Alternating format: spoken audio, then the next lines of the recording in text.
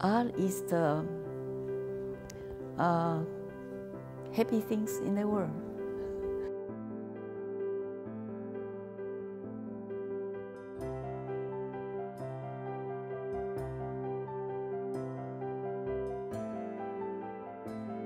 I'm Marlene Tseng Yu. I'm an artist.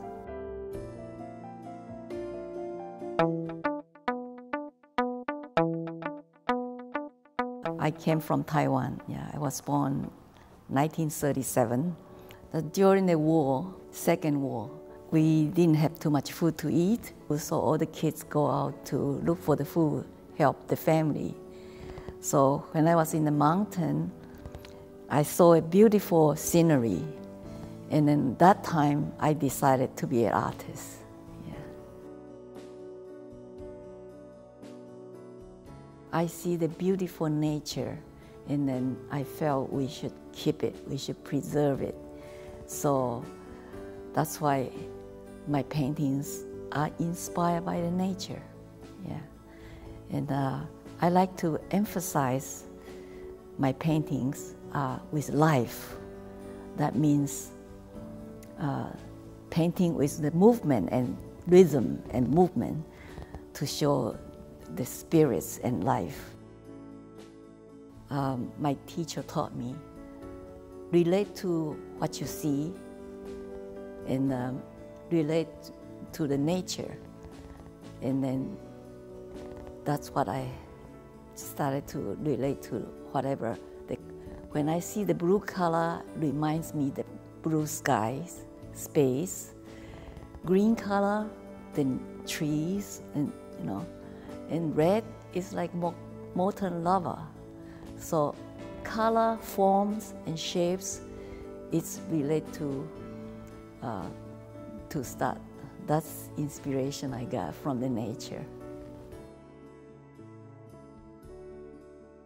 When I started paint 1965, I had the idea of painting the glacier melting because I like the effect, So when I see iceberg, first time in Alaska, I saw the iceberg looks like a sculpture, and with the sunshine goes through it with turquoise color.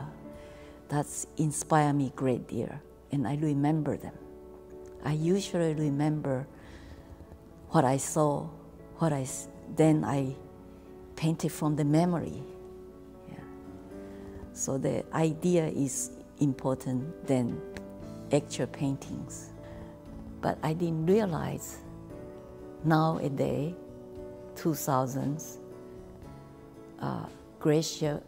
environmental glacier melting, it become a hot subject, which is, I didn't expect.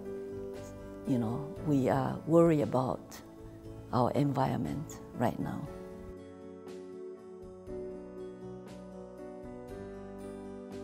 In 2001, I felt there are many artists doing the same thing. Everybody is concerned about our environmental green movement in art. So I would like to gather them together. So my husband and I established the Rainforest Art Foundation. So we got artists from all over the world to join the movement. That time we didn't have a space, so we had to put in the show in the museums. So we have done that in the Taiwan, Kaohsiung Museum, in the Las Vegas Art Museum, in New York.